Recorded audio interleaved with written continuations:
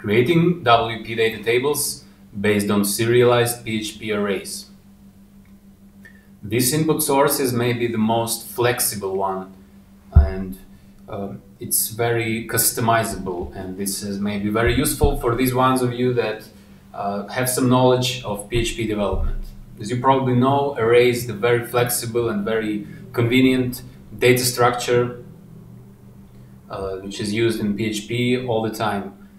And serialized array, as php.net says, is a storable representation of a value, of an array in our case. So basically, this serialized array is a string, a plain representation of an array which can later be unserialized, and we can get an array out of it whenever we need. I will not stop in deeper detail on how arrays work in PHP because there's quite a lot of tutorials and video tutorials about this on the web. Also, this is not a PHP development course, but a course of tutorials on creating tables in WordPress. So I will show an example of how we use native WordPress WP query to fetch posts and pages, and then how to create a WP data table based on that. So you can also consider this as a small example of integrating with WordPress, because a lot of people need this. We do a lot of customizations on this, and maybe if you see how it's done, you will be able to do this yourself.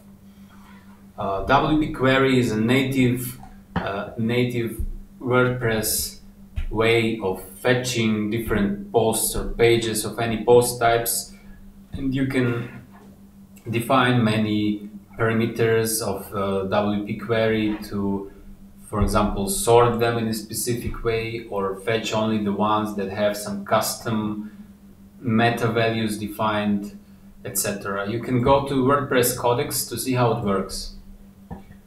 In our case, I prepared a small PHP file.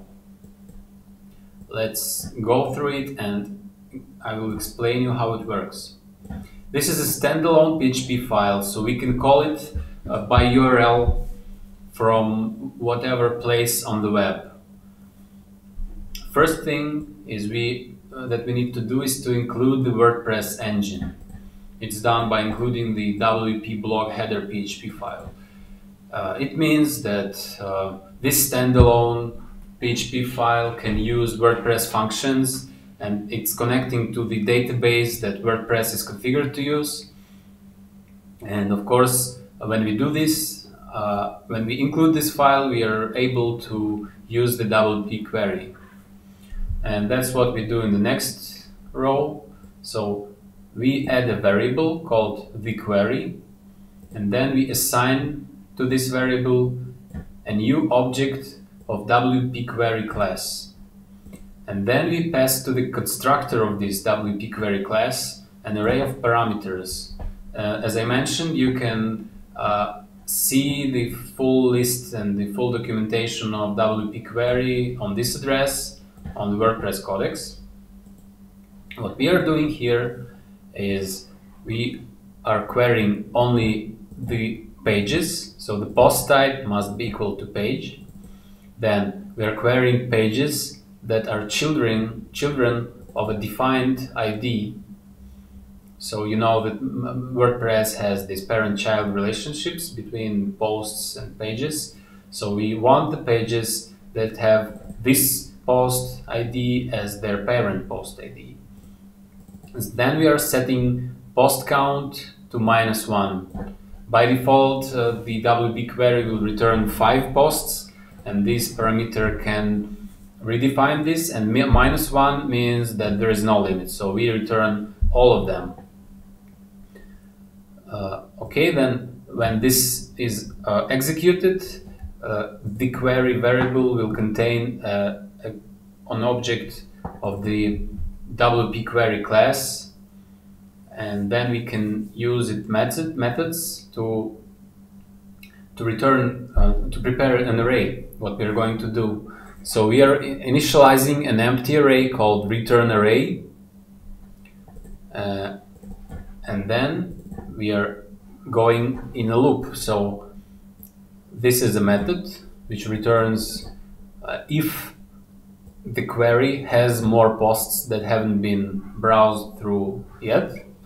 So while this is true, we are doing this loop. When there are no more posts, it will exit this loop. So we are fetching the post, and then we are filling a new entry in the return array. So we are adding a new value to this empty array, and we are adding a value which contains the ID, the title, and then content preview with link. For ID we use the get the ID method. For the title we use get the title method, and for content preview with link we use maybe a little bit complicated structure. So we get of the content, then we get only 200 of the content's characters. Then we strip shortcodes because we don't want to see the shortcodes in our table. And then also we strip all HTML tags just in case. Then we add the 3 dots, and additionally we add the link to the post.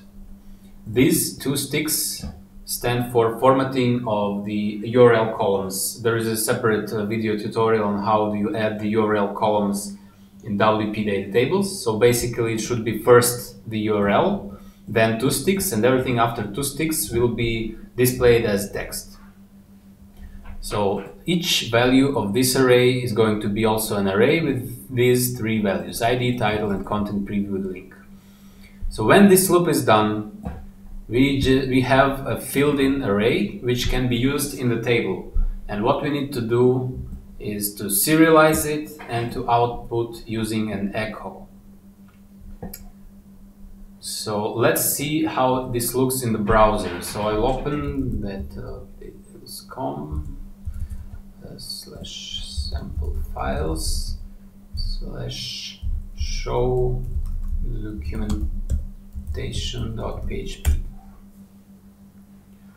So you see this is a string of the serialized PHP array. What we need to do now is to go to the WordPress dashboard and create a wpDataTable.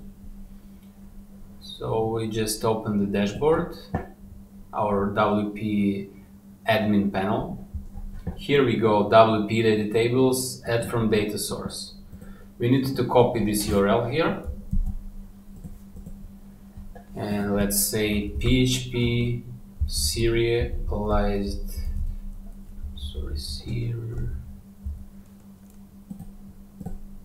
serialized array example. The table type is serialized PHP array. We are pasting the URL that we just copied, and then we just need to click save. When we do this, wpDataTables connects to this URL, fetches the string, tries to unserialize it, checks if this is a valid array that can be used in wpDataTables, and if everything is fine, it initializes the columns, which happens in our case. So now we just need to tell wpDataTables that this third column is a URL link, and save it again.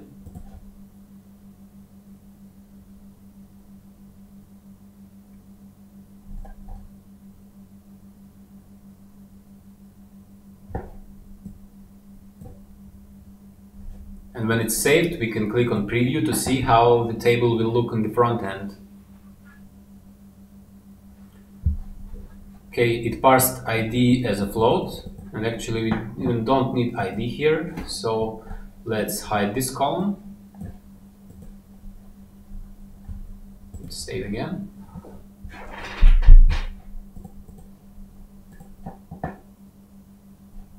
Okay, so this actually fetches the pages which belong to our documentation on our website. So this is connecting to WordPress database, fetching the posts and returns it in the form of array, which we later render as a table. So that's it. Now it's up to you. You can add any complicated logic here. You can add more attributes, more parameters to the WP query. You can add more logic here. You can connect to remote sites. You can connect to XML, MySQL, etc. So in the end, you just need to serialize the array and paste the URL of this file, and then wpDataTables can create the table. So we just now need to insert it in the poster page. For this, we can create a new poster page. Let's call it PHP Serialized Array example. And here we can place the cursor where we want the table to be.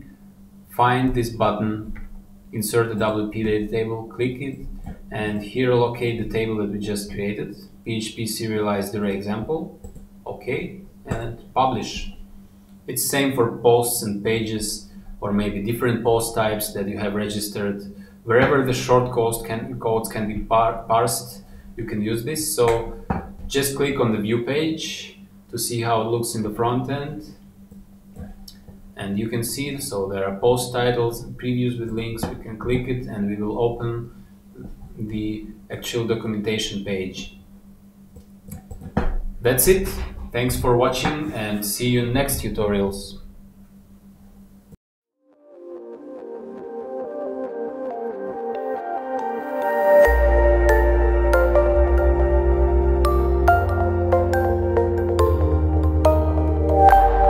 Purchase WP Data Tables exclusively on Code Canyon.